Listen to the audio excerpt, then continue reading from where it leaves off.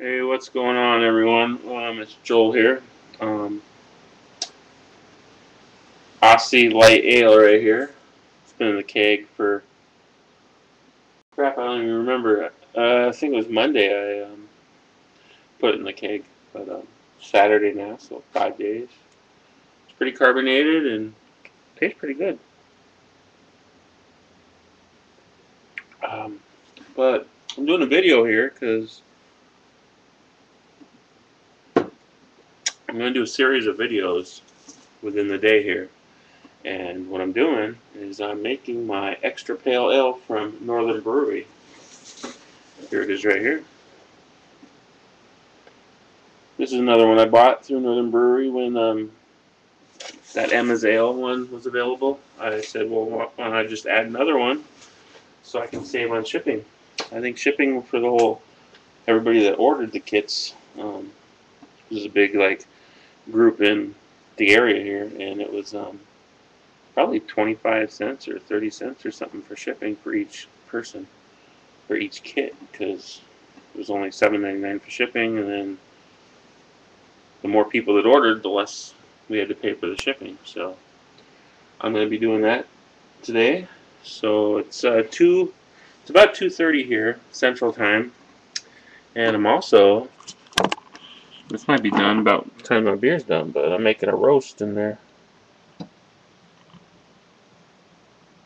It's a beef roast. It's pretty cheap. It was only just trying to get this camera perfect here. It was only about, stupid sunlight. Oh, maybe I should turn the light off. But yeah, it was only like 2 something a pound, like 2.18. So pretty good deal. And I've been marinating it all day in this liquid smoke. It's a natural mesquite flavor, so it'll taste pretty good. And I also got some hickory brown sugar barbecue sauce in there. So I don't know. I got my homebrew. I'm gonna make some homebrew. Here's the pot that I use. It's a 22 quart, so it's about 5.5 gallons. So a pretty big one here. That's what I use to homebrew. Make all my brew. Anyways, yeah. I don't know if you can see this, but maybe I can get the camera pretty close. Yeah. Right down there is my the Emma's Ale. I transferred that into the secondary. Been in the primary for 6 days, so I figured I just might as well put it in there. I have 2 other empty carboys, so I need to start filling. There's my bottling bucket behind the one carboy.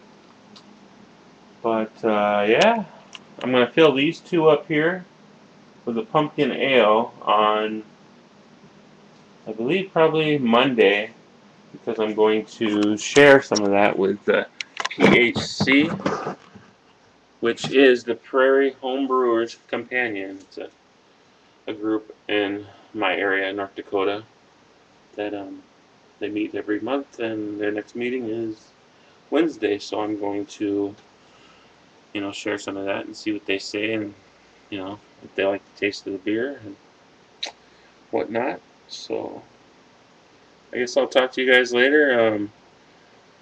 I know you'll be seeing a bunch of videos popping up today, so that's what this is.